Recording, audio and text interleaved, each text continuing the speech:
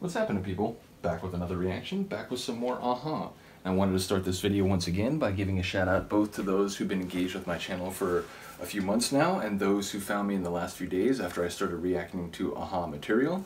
Also wanted to give a shout out to Philip and Han Solo, those who have made the aha material available to me before I've gotten the physical copies. To anyone seeing this video before any of the other aha videos, I'm in my early 40s, been collecting music a long time, have thousands of records, thousands of CDs, all different genres and styles. And I've been really enjoying going back and sort of not only enjoying 80s groups and synth pop and so on that I grew up listening to, like Depeche Mode and to a lesser extent Erasure and so on, but discovering some groups that I knew through reputation, but who beyond one or two hits I never really explored in any detail. And I've already gone on a couple deep dives like that. Like I'm currently going through a lot of Eurythmics material where, again, I only knew a couple of their tunes back in the day, and I've come to realize that the diversity and quality of their sound is much greater than I ever realized, and they're far more than just being a group that sounds like Sweet Dreams or something like that. So bottom line, I've heard a number of you already in the last few days alone tell me how awesome aha's material is and how there's so much more than just their hit Take On Me.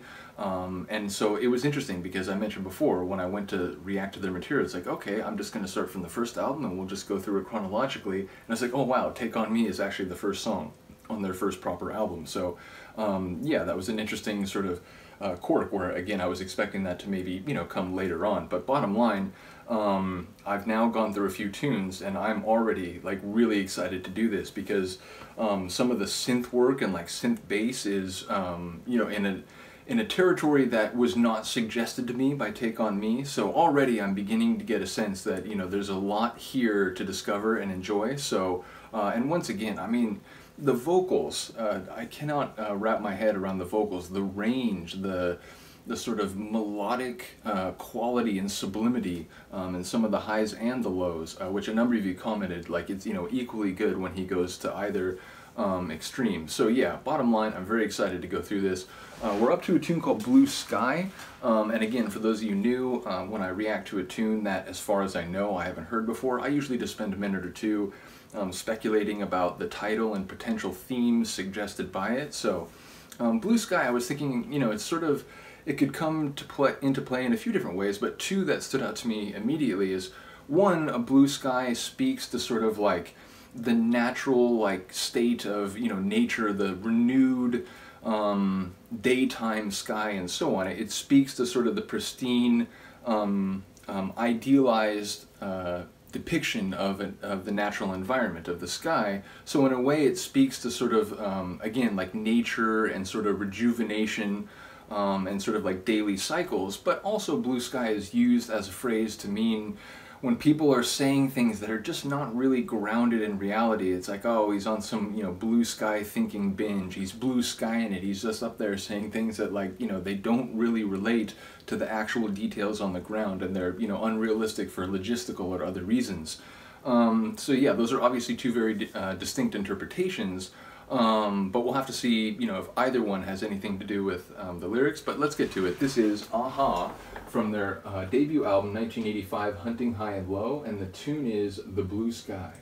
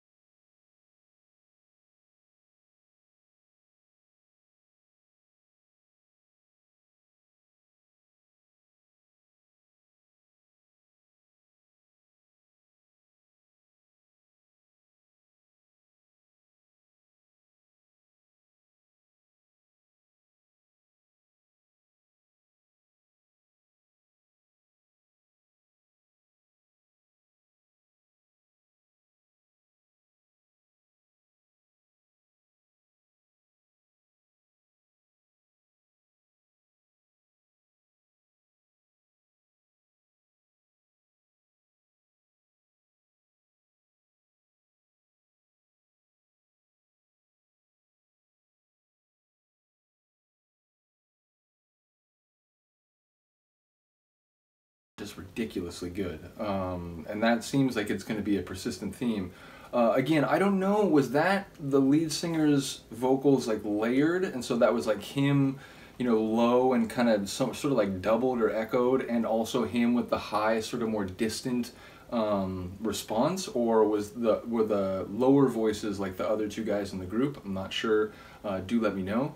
But yeah, I love the synth bass. I love not only the sort of sonic quality of the drum machine, like the percussive rhythm, but I like the rhythm itself. I like that syncopated sort of feel. And it's funny, there was a part in the beginning, and when I react to groups, sometimes parts of songs will sort of make me think of like styles and other artists, and usually, like almost always, I don't mean any insult in either direction. Like it's a, you know, positive compliment in both directions. But there was a moment like early on where I felt like I wouldn't be surprised if this was like a Tears for Fears song. You know, it's like Roland was the one like making the production. And believe me when I say that's a massive compliment, because I knew Tears for Fears back in the day. It's another group. I knew a couple of their hits, and I enjoyed them a great deal.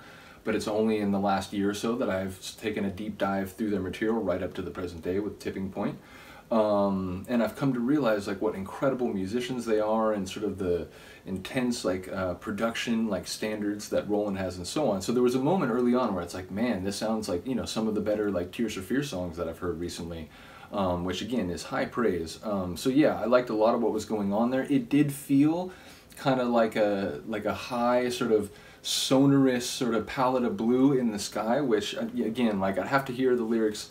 I did catch some lines here and there, but you know, as often when I react to songs that I've heard for the first time, you know, it takes me a few listens to start like really appreciating some of the themes, and you know, putting the lyrical puzzle pieces together. So, but yeah, do let me know if you have an angle. I really did enjoy it. I'm very much excited to continue going through this album, and there are several lined up after that. So yeah, do let me know what you think of the tune. I will see you next time. Peace.